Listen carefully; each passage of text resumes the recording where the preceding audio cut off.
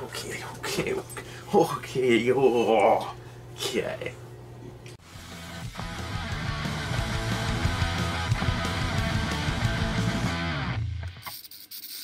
guys, Lex Dahl here. I'm Patrici. For Punk Rock Blues. You're wearing blue, and I'm not.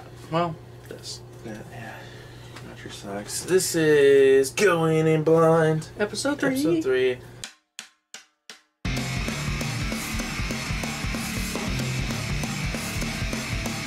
This is a show where I pick a movie that I love, that I've seen. It's not the exact rules. Well, because I'm going to do one, and then we're doing one that... Well... neither of us have I've seen this movie, I love it, he's never seen it, he's Ghost. gonna love it. Is it Ghost? You've seen I've Ghost. seen Ghost. I watched Ghost with you. Did you? All of it? Not all of Parts it, of it. most of it. Yeah. Up until up until that part where that guy gets hit by the car. Yeah. And then the rest of it. This is Going Blind, episode 3, so, you know... He can't tell me what the movie is. I can't tell you what it is, it's gonna be on screen, and we're gonna be like, you know, whoa. It'll be in the title, you'll know. But before that, I bought you a little something. And so we're gonna cut to that. It's gonna be a little surprise. He's got a blindfold.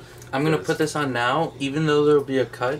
Yeah. I'm gonna be wearing it. It's gonna be like 15 minutes because he's cooking dinner and stuff. But it's dedication to the Going In Blind. How many fingers am I holding up? 7. Yep. No, you don't get to see till we're dead. You edit it. Okay, we'll see you over there. So before we start the movie, we're doing it then. Do you remember a few months ago? Don't take it off yet. Do you remember a few months ago how it was your birthday? Sure. And I kept saying, like, hey, I can't go buy your birthday present because the store isn't open because there's a lockdown. Sure. But I was like, I'll get your present, right? Sure. Remember that? I'm like, all these ones, I'm like, your present's coming. Sure. Now, do you remember in Series 1 of Taskmaster when there's a task of buy the Taskmaster the best gift and Josh Widdicombe gets a tattoo of the Taskmaster's name on his foot? Yes. And we were like, that's really funny. Yeah. Cool. So take that blindfold off.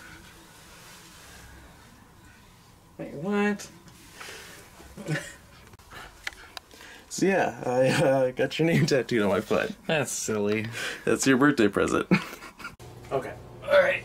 Going In Blind. Hit play. This is the reveal. This is the reveal. I am the person being revealed to. Yes. I think it's pretty quick. I think the reveal's pretty quick. You know, I said that before. I really feel like as you were over there. Oh, because you probably tried to click on it. It's honest. Okay. Oh, Beacon. It's a Beacon Films production. Is it 13 days? I think it's 13 days. I'm pretty sure it's 13 days. I still think it's Turner Hooch. It's been a while since I've seen Turner Hooch. I mean, it's drugs. I think this is 13 days. Because I looked at the case and I was like, I don't know what. There's no subtitles for 13 days. It's Turner Hooch. It's not Turner Hooch. Beacon Pictures. Maybe it is Turner Hooch, honestly, because 13 days might not. I don't think it's about space. Yeah. Hooch is a talking dog too, so it Yeah. comes from space. And 13 days is about the Cuba. I don't know what this is. I think it's 13 days though. That's my final guess. It could be 13. Kevin Costner. It could be Three Amigos. Okay, it's not Three Amigos.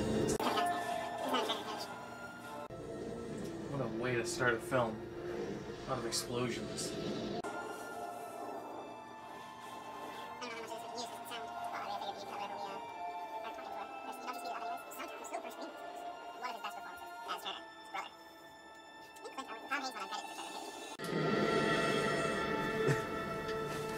I knew it. 13 days! 13 days. I knew it.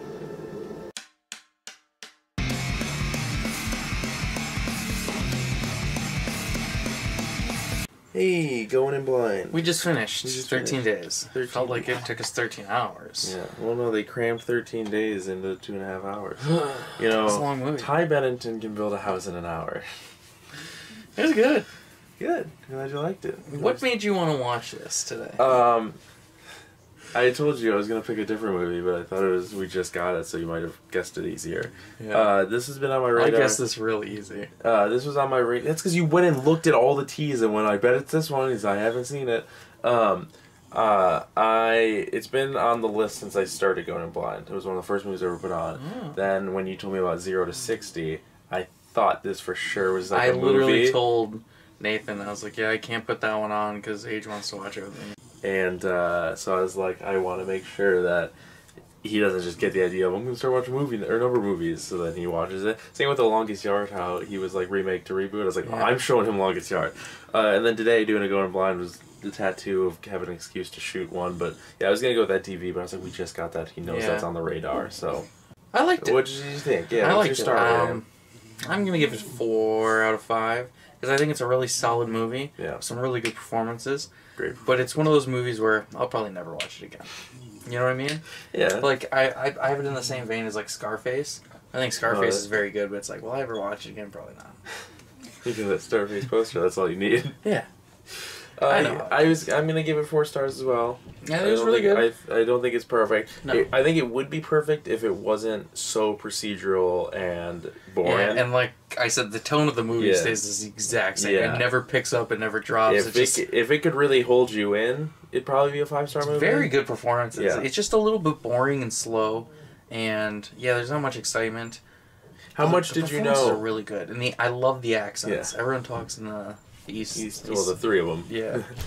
How much of the Cuban Missile Crisis did you know? Would you Not learn? a whole lot. How much did If I anyone learn? doesn't know what this movie is, 13 Days about the Cuban Missile Crisis. So. How much did I learn? I don't know. Probably a lot, but am I going to retain it? No. You didn't know Robert Kennedy got shot? Yeah, that's probably the... That's not a spoiler. That doesn't happen in the movie. Also, the movie, we can spoil the movie because it's a real life thing. I don't know if I have a lot to say. Dylan Baker was in it. Dylan Baker was in it. The cast is very good. Kevin Costner, Stephen Culp, take him or leave Bruce him. Greenwood. Stephen Culp might have been my favorite actor in the whole movie. Bruce Greenwood I thought was very good. Bruce Greenwood's very good. Dylan Baker's really good. I don't think he looks like JFK or sounds like JFK in any way.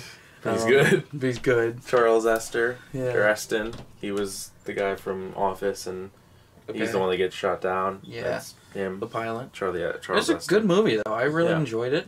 The only downfall is it took us so long to watch it. I was getting really agitated by that. But no, it was a good movie. That's good. It's the best movie we have watched on Going in Blind so far. You liked it more than Griff. Yeah, I gave Griff 3 stars, Oh, I think. And then The Longest Yard, I think I gave 3 stars because the remake's better. And then I think this is the best one. 'Cause it was a really solid movie. There's a lot better to come because I got a lot on my radar. Ed TV, I don't have high hopes for because it's directed by Ron Howard, who I notoriously don't really like his work. Oh, is it? Yeah. Oh, well, I will tell you that. I think he has one super solid movie, and that's Parenthood, and everything else is just kind of bland. I think Matthew McConaughey and I believe his brother's Woody Harrelson. Yes. And I'm not a big Woody Harrelson guy, but Ron Howard also directed Apollo 13. Yeah, so we got a few. Going in blinds with Ron Howard sticking around. But Woody Harrelson, I don't like him very much, but his performance in Ed TV is You don't like Woody Harrelson? No. You're crazy. You know why? Because he reminds me of Chuck Liddell, and I don't like Chuck Liddell. You need to watch Kingpin. Watch Kingpin. Speaking of Kingpin, Big Show, he wants to play Kingpin if they ever reboot Daredevil again. Sure. Yeah. I like D'Onofrio though. Did I tell you about Big Show and the Big Show about how he got that? No. So ever since The Rock first hosted SNL, he said that if you ever saw him sitting next to Vince, he was probably telling Vince that he wanted his own sitcom. He's like, he knew he could do it. And he said that he would just berate Vince for like 20 minutes at Gorilla. He would sit at Gorilla, and he would just be like, hey, when am I getting that sitcom? This is off topic. Well, you can cut it. But then, anyways. I'm not cutting it. Well, Big Show, he said when King of Queens came out, because, him and Kevin Smith are good friends. They went to high school together. Kevin Smith? Kevin James? Yes. Him and, so when King of Queens came out, he went, oh my god, look, big guy on TV. Vince banned him from Gorilla for 2 months. Oh. He wasn't allowed to talk to Vince for 2 months because, Wacky. We don't have much to say. I love this movie. I watched it in school. There's not a whole lot, because it's just a real life... these are the type of movies that I find the hardest to talk about, because it's like, it was good, but... It's not super. You know that nothing got bombed. Yeah, I was like, there's no suspense to me because I'm like, well, there's conflicts in the movie, but it's gonna be over. And it's just one of those movies where I'm like, it's very good, but it's you're in it for the performances. Because it's not real exciting, and it's not like, oh, I'm gonna watch this every week. We did talk about how it was an box office bomb. Oh, it was a very big certified fresh 83% on Rotten Tomatoes. It was made on a budget of $80 million, and it only grossed 66 point something. It had a pretty limited release, though. Yeah, but still, that's not good, because you got to think, $80 million budget, you got to double that for marketing, whatever. So it lost a lot of money. Yeah. I will say one last thing before we sign off. as we talked about learning stuff about the Cuban Missile Crisis. I think one of my favorite scenes, my favorite things that they added. Kevin Costner does a little strut. He does a little strut at one part. It's the funniest part of the He's also looking out a door. Yeah. Not him, but... Skipper. Yeah. There's also the part where RFK says something about how he's not smart, and Kevin Costner responds, well, you're right about the smart part. But that's how they talk in the movie. They do the whole... But how did you think about seeing the one death of the Cold War? It was a pretty lame death. I think it's neat, though. It's a neat ad. Like, obviously, they should have done it like Goose in Top Gun. Would have been better. I haven't seen that. Oh, well, he shoots out the cockpit. Oh. What about Randy Quaid in Independence Day? Breaks his neck. He's the hero. Well, they can't just make up something. It's happened. Could. But, yeah. So 13 Days, go watch it. We both recommend it. Yeah, I'd recommend it. If you're in the mood and you got some time. Yeah, it's 2 hours. It's 2.5 hours. And also, I wouldn't recommend this to everyone. Are you interested in politics or war? Oh yeah. So probably the people that like war films a lot would probably. It's not a war film though. Well, no, but I mean like it's real procedural. If you're into the Cold War and into the Vietnam War, there's not a lot of Vietnam stuff. But I imagine this is like the Vietnam right War. stuff. Or 12 Angry Men or something like that. 12 Angry Men. That. Have you seen that? Yeah, it's really good. I've read that too. I did the play. Okay. Okay, so this is the outro. This is the part we do the outro. Like this video, give it a thumbs up if you enjoyed. It really helps the channel out a lot. And don't forget to subscribe for more videos and hit that notification bell so you get us all the time. It's free and you can always change your mind. Yeah. And thumbs up. Said that. Did you? Yeah. Oh, I always say it. I kind of want to get a t-shirt made that is the entire outro. Yeah. Who are you? I'm Bat Tracy. You can follow me on Instagram, Stardust, Twitter, and Letterboxd at BatTracy01. I've been Lex Dahl. You can follow me on Instagram at StraightGTSJerk and on Twitter at AD Dahl. And check out my Stardust or Twitch at Lex Dahl. You can follow the channel as a collective on Instagram, Twitter, and YouTube at Punk Rock Blues. I can see that one fast. Mine, I'm like, what about this one? And you can pledge to our Patreon at patreon.com/punkrockblues. We just added a bunch of new tiers, or we did tiers. We didn't add any. We actually took some off. We removed, but we changed. Yeah. And it's all we didn't add polished. I think we had like 5 before. We only have 3 or 4 We had now. 1, 3... 10 and 1,000? 10, 15. Now we only have 1, 3, 15, 1,000, I think. Okay. But it was Go down 1, 3, 10, 15, 25, 50. Yeah. So 6. This is it. It's 13 days. I've never heard about this movie. I think nobody talks about it because it's a box office bomb. Because like they don't re-release it or it never gets talked about. It's weird. Well, anyone that took... Also, there's no subtitles. You see, Cush class, which was contemporary U.S. history in my high school, it was required that was one of your social studies classes, so everyone has gone through it now, my generation, at my school at least. I don't think many people actually, have the Cush class that I had, but, so like a lot of people, like everyone I graduated has seen this movie and stuff, so. And there's actually more from that movie, or that class that are on the list.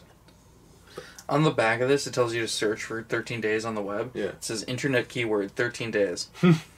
There's a fun fact for you. Yeah. This is it. See you next time. I went in blind and I came out the other side. How was it? It's pretty good. This one was good. Yeah. We'll see you next time. Yeah. Going in blind.